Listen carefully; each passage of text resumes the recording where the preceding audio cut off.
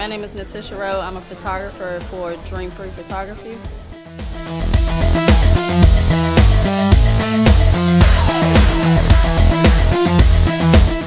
I got started doing photography in college. I went to Frostburg State University. I didn't take it seriously until about 2 years ago.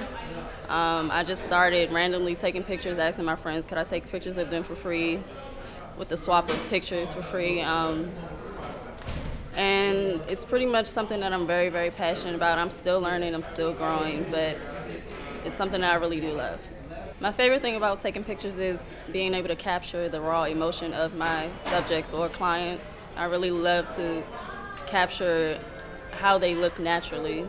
When working on an image, I first start with the concept of what I want to shoot, what I'm trying to capture in my subject. I really love shooting portraits, so lately I've been doing series shoots where I just shoot portrait shoots of females in their natural state, pretty much, no makeup.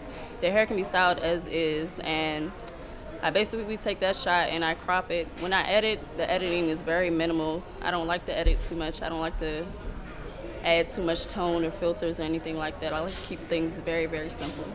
Ultimately, my ultimate goal is to open up my own studio here in the metropolitan area. That's my ultimate goal. I want to have a studio, and somewhat upscale studio, where people can come and just be creative and work pretty much 24 hours a day, young and old. My name is Natisha, and I am a raw artist.